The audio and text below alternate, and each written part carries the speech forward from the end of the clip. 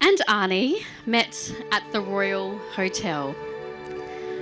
Arnie was on his footy grand final celebrations. He asked her to back him in an arm wrestling competition. For the record, he lost the arm wrestling competition, but won the girl. She noticed Arnie's blue eyes at first. He noticed her boobs first. Maybe if he'd been focusing on something else, he might have won that arm wrestling.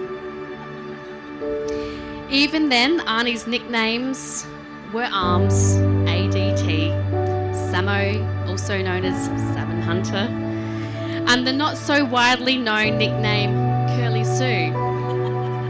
But how does Arnie handle the curly questions of what he loves about Elle?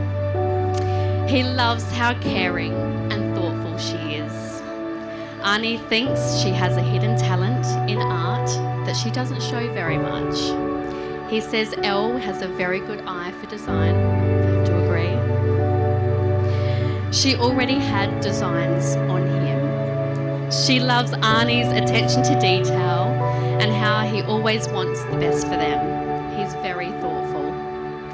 Arnie is a very practical thinker and a man of many talents. He's getting a big head, can you see it? He has done so many amazing things to better their house.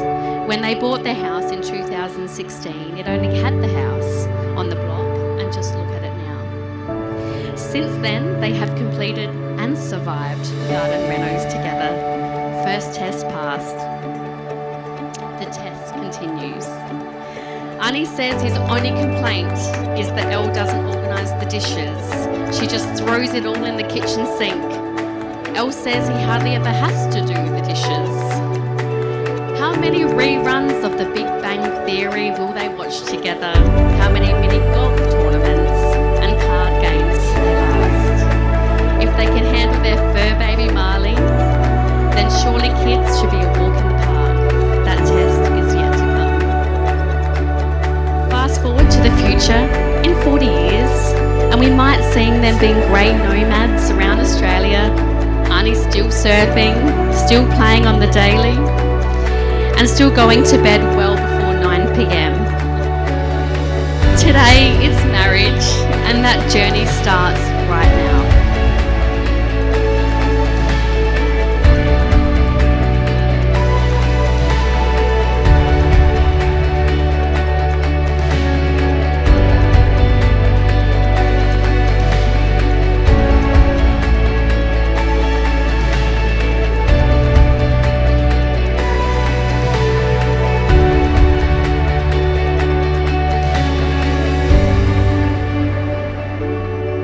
Margaret Browning, my best friend, the love of my life, and hopefully soon to be my wife.